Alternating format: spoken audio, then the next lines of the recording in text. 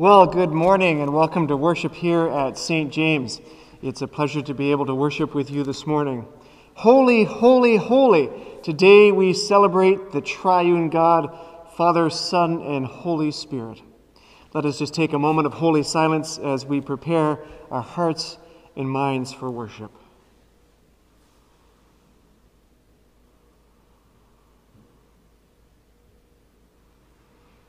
Lord, open our lips, and our mouth shall proclaim your praise. O God, make speed to save us.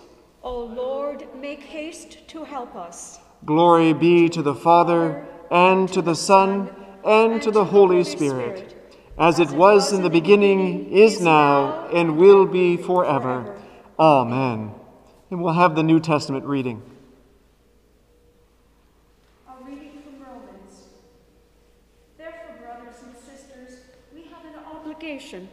But it's not to the flesh to live according to it. For if you live according to the flesh, you will die. But if by the Spirit you put to death the misdeeds of the body, you will live. For those who are led by the Spirit of God are the children of God. The Spirit you received does not make you slaves, so that you live in fear again. Rather, the Spirit you receive brought about your adoption to sons. And by him we cry, Abba, Father.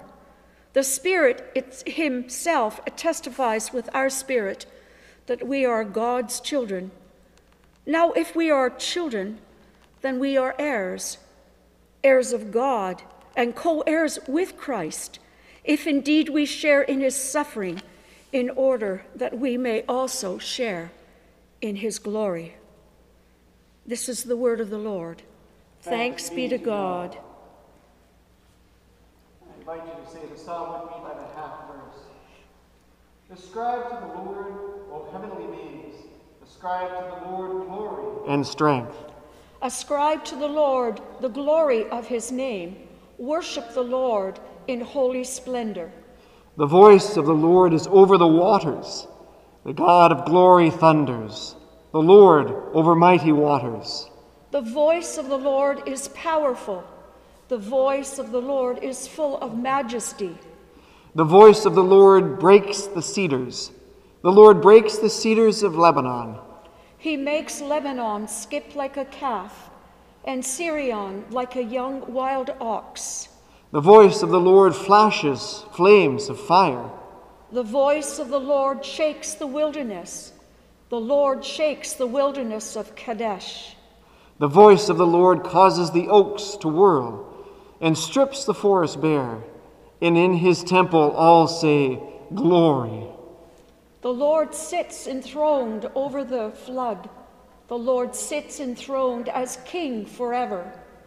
May the Lord give strength to his people. May the Lord bless his people with peace. The Lord be with you. The Holy Gospel of our Lord Jesus Christ according to St. John. Glory to you, Lord Jesus Christ. Now there was a Pharisee named Nicodemus, a leader of the Jews, who came to Jesus. Jesus answered him, Are you a teacher of Israel, and yet you do not understand? Very truly, I tell you, we speak of what we know and testify to what we have seen. Yet you do not receive our testimony. If I told you about earthly things and you do not believe them, how can you believe if I tell you about heavenly things? No one has ascended into heaven except the one who descended from heaven, the Son. And just as Moses was lifted up in the wilderness, so must the Son of Man be lifted up, so that whoever believes in him may have eternal life. For so God loved the world that he gave his only Son, so that everyone who believes in him may not perish, but have eternal life. Indeed, God did not send the Son into the world to condemn the world, but in order that the world might be saved through him. The Gospel of Christ. Praise to you, Lord Jesus Christ. And bowing our heads for a moment, let us pray. Father, Son, and Holy Spirit, we thank you for this time to worship. And we pray, Lord, that you would help us to draw closer to your holy seat, to your throne, and be able to worship you more fully. We pray this in the name of our Savior, Jesus Christ. Amen. Well, a few years ago, I had the pleasure of taking my youngest daughter to a zoo, my oldest daughter to a zoo. And we got to see all these different animals that she'd only ever seen in picture books. And I remember there was one animal, I can't quite remember what it was, and she looked at it, and she hadn't seen it before. She said, "Daddy, what is that?" And I responded to tell her what the animal was, say it was a llama. So I said, "Oh, it's a llama." And then she said, "Well, what about the llama? Like, who is this llama?" So there's a little plaque there by the animal. So we read about the llama, and the llama actually had a name, and it told about what the llama ate and what the llama liked to do, and she got to know a little bit about the llama. She asked these two questions. There's the what is that, and then who is that? These two separate questions. What is a question of essence? If you looked at me and you said, "What?" you might say a human being. If you looked at me and said, "Who?" it'd be a different set of answers. You'd be able to, this is Robert Porter, born in Belleville at such and such a time. These were his parents, his brothers and sisters. This is where he lived. You get into a whole bunch of details of the specifics of my life. So there's two questions you can ask of someone: the what, which is essence, and the who, which is about their personhood. And the same thing applies to our God. These same questions, the what, essence question, and the who, person question. So when we look up and we say, "What is this?" the essence question, the answer is God. The only difference, of course, between a category of essence in this world and the category of God is that in this world, there's almost always somebody else in that category. You say, "That's a human being." There's 6 billion other human beings that also fit in that category. There's a llama, but there's millions of other llamas that fit in that category. When we speak of God and we say, what is he? What is the essence of God? He's God.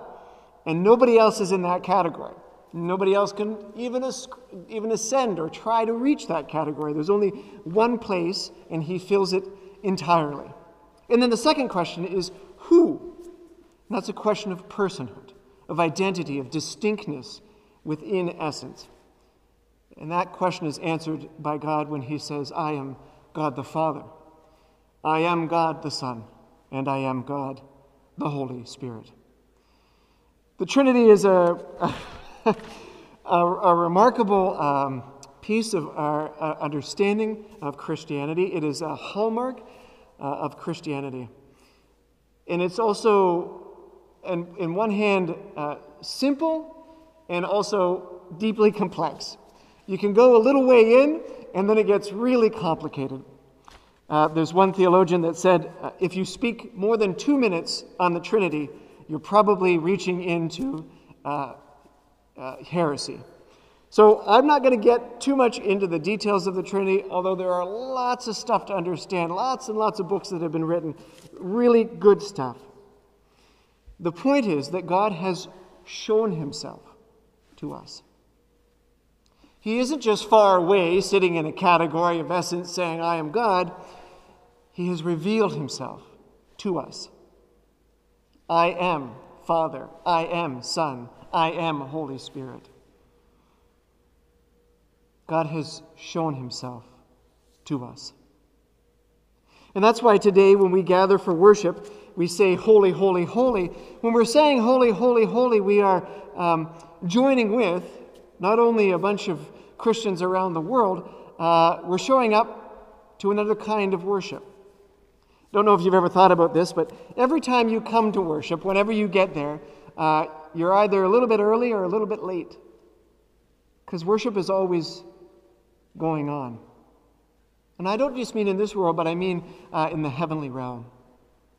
Even when we don't feel like worship, or we're not able to gather, worship is taking place in the heavenly realms. In fact, it says in Scripture that right now, there are those bowing before the throne of God. And there's these creatures that are described in Scripture called seraphs. We don't know a lot about them, but Scripture says they've got 6 wings. And with 2 of them, they cover their eyes. Why? Because they cannot look on the glory of God, or they'd be consumed. And they are surrounding the throne of God.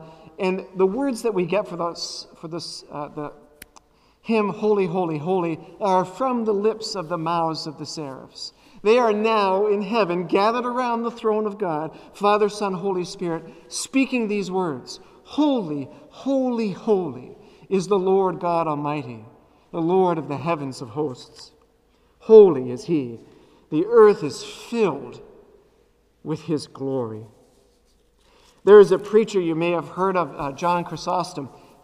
Excellent. He's from ages ago, but if you can find a sermon of his, read it. And if you can find all of them, read them. He's an amazing preacher. He holds no punches back, and he speaks very clearly and plainly. He was given the nickname Golden Tongue, because he was able to speak to people in such a way that they not only heard what he was saying, but they were able to ingest it. When he got up to speak in his churches, there was silence, because people wanted to hear the words from his mouth about God. Right now in heaven, the seraphs around God's throne speak, and when they speak, the whole house, it says, trembles. The very pillars of the house shake when they say, Holy, holy, holy.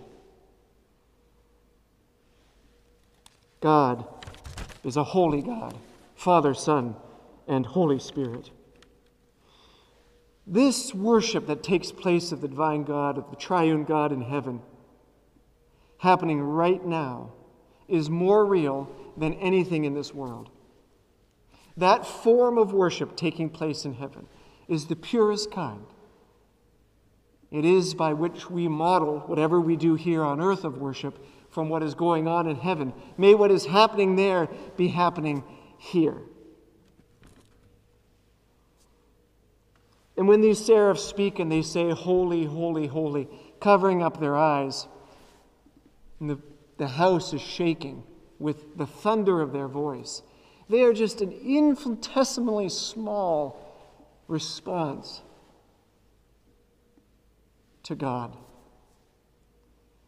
When God speaks, the psalm says what it's like when God speaks. I mean, these seraphs are speaking, but it's just a tiny little glimpse of what it is like when the triune God speaks. The psalmist tells us that when God speaks, creation comes into being. When the triune God speaks, light forms out of nothing. He has this power, this creative energy that is beyond our understanding. No king or president or prime minister or anybody with all the power in the world can do anything like this. God has such power by speaking. The psalmist says that he reminds us of the power of God. Priests, prophets, and kings in the Old Testament, when they heard God, their natural response was fear. Not that they were going to be consumed, but my gosh, of the awesome presence of the triune God. And they responded with such humility because he was their maker. He spoke with such authority.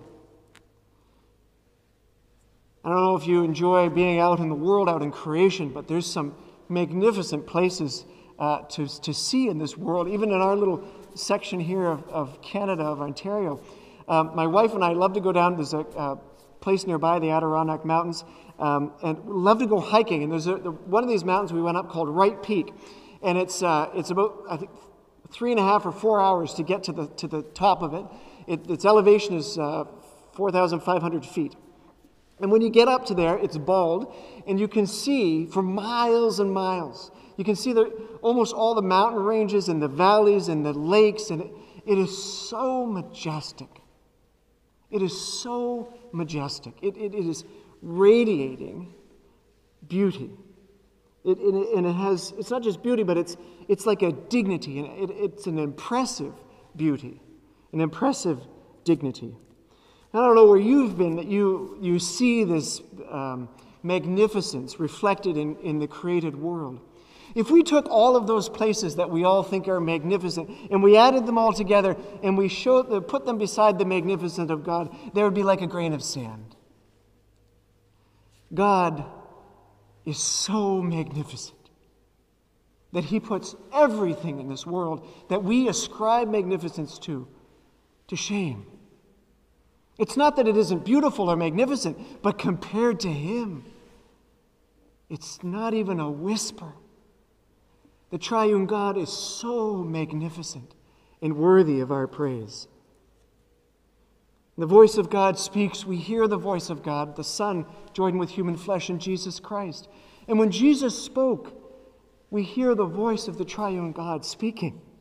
He speaks, and the power of the Holy Spirit comes into being in our world. When Jesus speaks to the dead and raises them, it is the power of the Holy Spirit. When he speaks to diseases and he cures them, it's the power of the Holy Spirit. When he speaks into the hearts of the believers to transform them, it is the power of the Spirit. You see, when the triune God speaks, he speaks with such authority. I just think about this in my own life. When you think about God speaking, when you're reading his word, or maybe you felt a voice within you, maybe you've heard an audible voice. Most of the time it's reading God's word that we're able to hear from him. Our bodies respond to him, even when we don't know it. Our ears perk up when the triune God speaks. Our souls become a little more alive as they open up to hear him, to hear the majestic voice of the triune God. We become more alive as we ingest his words. When we hear Jesus speak a blessing over his people, we hear the triune God speaking a blessing over his people. And when we hear that blessing and receive it, we receive a blessing from the Father, the Son, and the Holy Spirit. Christianity is clear about who God is. There are many different ways in this world to look and seek spiritual things, but Christianity is clear, and we are unashamedly clear.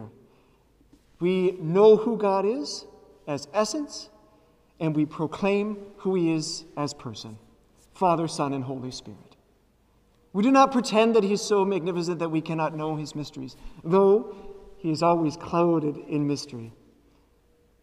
We know because he's revealed. He desires us to know him. And the only way to do that is to know him as person. If we just know him as essence, as God, how can you draw close to essence? We draw close to person. We can draw close to Father, draw close to Son, draw close to Holy Spirit. So I just encourage you, in your worship, to recall and remember that we worship a magnificent God who has a voice that is so powerful, it calls into being things that were not.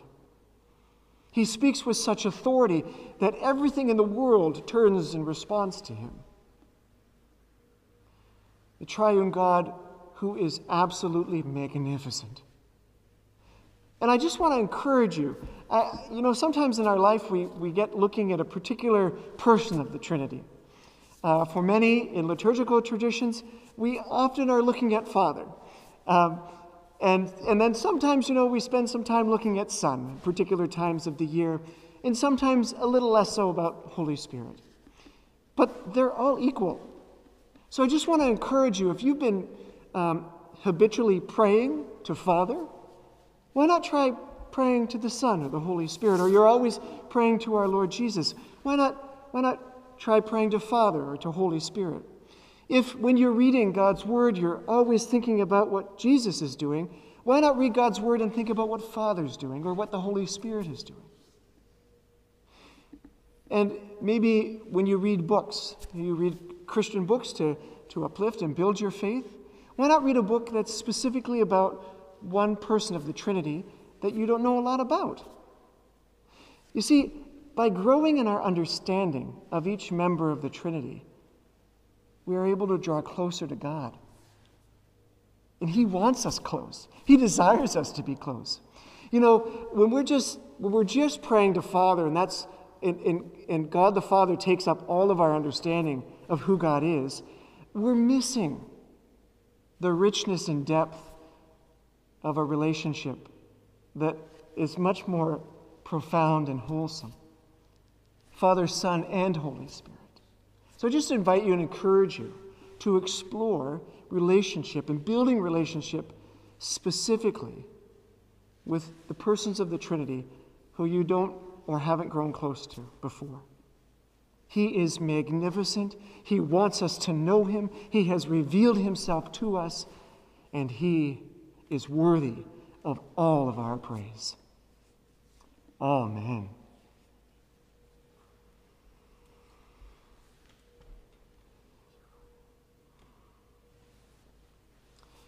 Let us confess our faith as we say, I believe in one God, the Father Almighty, creator of heaven and earth. I believe in Jesus Christ, his only Son, our Lord. He was conceived by the power of the Holy Spirit and born of the Virgin Mary. He suffered under Pontius Pilate, was crucified, died, and was buried. He descended to the dead. On the third day he rose again. He ascended into heaven and is seated at the right hand of the Father. He will come again to judge the living and the dead.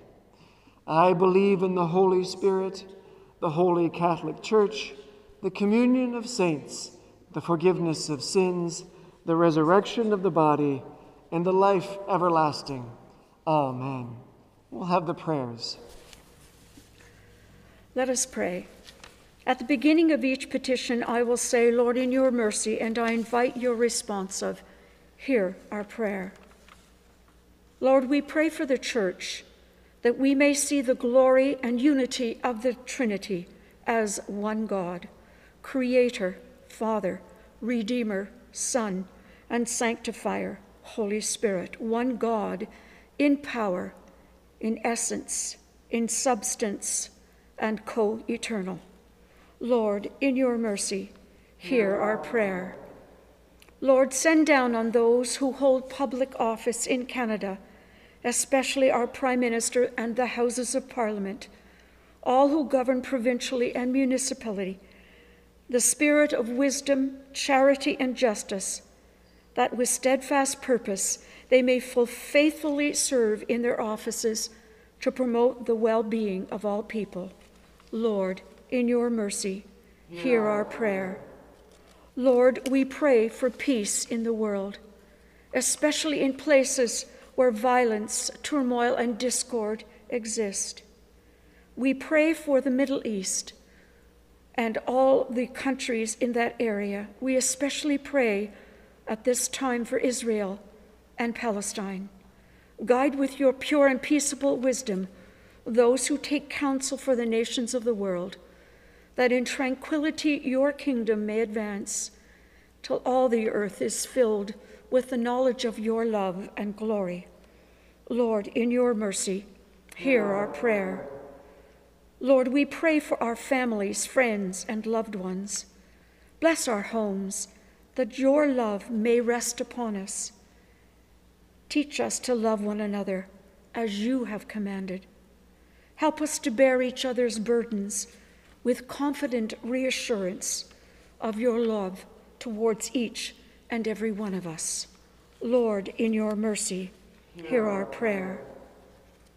Father, regard with your tender compassion those suffering from anxiety, depression, and mental illness, and those through addictions have lost their health and freedom.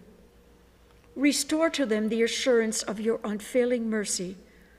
Remove from them the fears that beset them, and strengthen them in body, soul, and spirit as they progress through the work of their recovery. Lord, in your mercy, hear our prayer.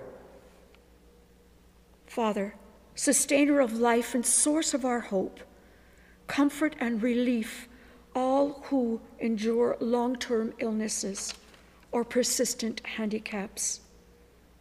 We pray for the people of India from afar and those in other areas of the world who are deprived for the necessities of life. And we pray for those close at hand. We pray for your children at the Kempville Retirement Living and Bayfield Manor. And we pray for those within our congregation. Give grace to all who minister to their needs, that they may be strengthened in their weaknesses and have confidence in your loving care. I now invite each and every one of you to pray for those who are on your heart at this time. We pray for Avalon, Hal, Verna, Grenville, George, Harold, India, Nancy, Norma Jean, Jim, Gwyn, and Pam. Holy, holy, holy God, fill us with strength and courage, with discernment and compassion, that we may be your instruments of justice and love in this world, that it may be on earth as it is in heaven. Lord, in your mercy, hear our prayer. Father, receive these our prayers and transform us through them, that we may have eyes to see and hearts to understand not only what you do on our behalf, but what you call us to do as we walk in unity with you, Son, and Holy Spirit. Amen.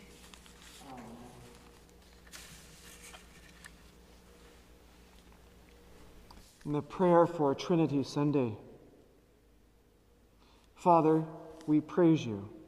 Through your word and Holy Spirit, you created all things. You reveal salvation in all the world by sending to us Jesus Christ, the Word made flesh. Through your Holy Spirit, you give us a share in your life and your love. Fill us with a vision of your glory, that we may always serve and praise you, Father, Son, and Holy Spirit, one God, forever and ever. Amen. I invite you to join me as our Savior Christ has taught us. We are bold to pray.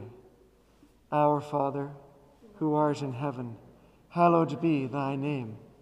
Thy kingdom come, thy will be done on earth as it is in heaven.